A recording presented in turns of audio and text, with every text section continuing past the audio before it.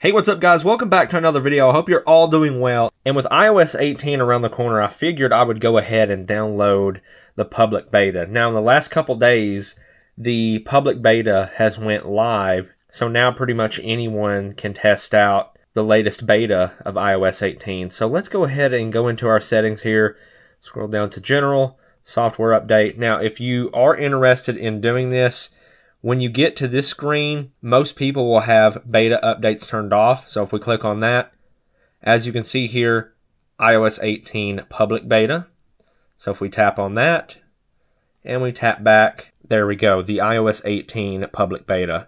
Now here on my iPhone 15 Pro Max, this is nearly 7 gigabytes, so it could take a while to download. Let's go ahead and hit update. The update has finished, so let's take a look at it. Right off here on the lock screen, I don't notice anything too different, but other than it says my iPhone has been updated. And when we swap up to unlock, you immediately notice that all of my icons are now in dark mode, and it definitely looks different. I mean, I'm not sure I like it. I do like dark mode, but I'm not sure that I want all of my icons to be in this dark mode. And as you can see, I have a Wi-Fi off shortcut right there, and the theming of the icons does not work very well with that.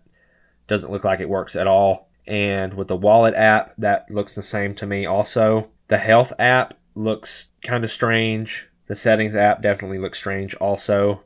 So I'm not sure I like these dark mode icons. So how to change this is we touch and hold in a blank area on the home screen, and at the top left we're going to click on Edit. We're going to click on Customize. And here at the bottom now, we can change between small and large icons. Those are definitely large icons. And I want to change back to the light icons. So I'm going to do that. There we go. Looks much better. Again, let's take a look at those large icons. Man, that looks kind of cool, you know.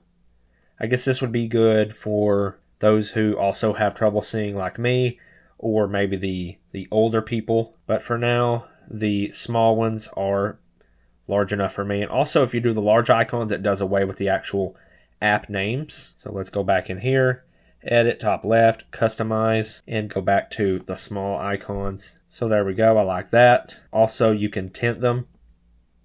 So if we tap on that, you can kind of go through here and choose a color, and it will give all of your icons the color you choose. So let's say, we slide along here. Do like a blue, maybe right there. So it tints all of the icons that color. But, for example, look at the notes icon. That looks pretty weird. And the photos app. So I'm not sure I really like that. Also, now if we go into settings, if we scroll all the way down, instead of having a long list of all of your apps that you have to continuously scroll through, now it's in one folder labeled apps. It's nice that it's all in alphabetical order, but there is a glitch going on here. So for example, if you look at the American Express app, the Bitwarden app, and the Books app, a lot of these apps are stuck in like the dark theme, even though my icons are in the light theme. So that's definitely a bug. So if we scroll down and go to Messages, scroll down a little bit more, we finally have RCS messaging. This is a big deal because now you have read receipts, you have typing indicators, and when you send photos and videos back and forth to an Android, they will get the full quality. So this is a big step forward. But do keep in mind, RCS messaging at this time only works with certain carriers, so it may not work for you. Also here in the settings, if you look out from Wi-Fi, it actually tells you the Wi-Fi network you're connected to. I'm not sure if it did that before. I'd have to look back at my footage. I don't believe on iOS 17 it actually tells you the Wi-Fi network you're connected to. So it's nice that you can quickly look and know what Wi-Fi network you're on. And also, if we jump into something like Bluetooth, now at the top, you kind of get this tile and a little explanation of what Bluetooth is. That's nice to see. I'm going to go ahead and turn that off. I'm not using Bluetooth right now. Also, if we jump into Wi-Fi, it has the same thing. It has a tile letting us know kind of what Wi-Fi is, and we can select another Wi-Fi network if we want to. And now battery settings has been relocated higher up the list. This is something I check pretty frequently, and I'm sure that others do as well, so that's why Apple moved this towards the top of the settings list. So now here under the battery settings, if you tap on charging, you can set your own limit for charging, whereas before it was just an 80% limit. So now you can actually select what type of charging limit you want. I'll keep that on 80% for when I use that setting, but that's nice to see. Also, when we're in the home screen editing mode, now you can put your icons anywhere you want. Now, if you have icons close together like these here, say for example, I try to move the App Store, you notice those apps up there will still snap together and reorganize themselves. It would be nice to where even if I were to move an icon that's close to others, that the rest of the icons would not auto-organize. For example, if I were to try to move the App Store down here, it would be nice if all the other apps were to stay in place. So you can technically move your icons anywhere you want, but it's not as freely as you can on Android because there is still this grid that the icons try to snap to and reorganize themselves. I'm not sure if this is a bug, but even though my phone is set to dark mode here, and we look at the App Store, it's in dark mode, some of the context menus are still in light mode.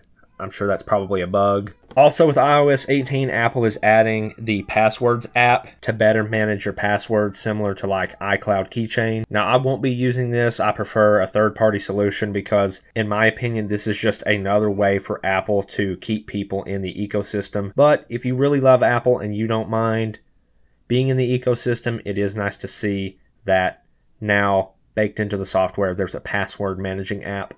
And one of the biggest changes is Control Center, so let's take a look at that. As you can see, everything in here is more round.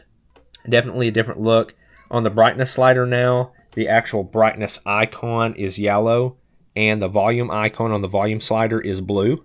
Also, there's multiple pages, so you can swap up. Here is like media controls, and on the third page here is a little bit more in-depth controls. So if we tap on Wi-Fi, we can switch Wi-Fi networks.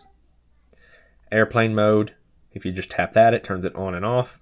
So now in Control Center, if we tap and hold in a blank area, you can get rid of tiles, you can resize them, you can reorganize your tiles and also make them larger, but there are limitations. For example, if we try to pull here on the media player, it lets us do like 2 squares wide, but here on the actual controls, we're not able to do that. I'm not sure why. Maybe I'm missing something there. And you can get rid of things if you want to, like the brightness slider, the volume slider. So it's nice to see this kind of customization. And so yeah, I'm excited to try this out over the next few weeks. There are still some minor bugs that Apple will iron out before the official launch. Let me know how iOS 18 has been treating you guys on your devices and what your favorite features are. I appreciate you watching, and I will see you in the next video.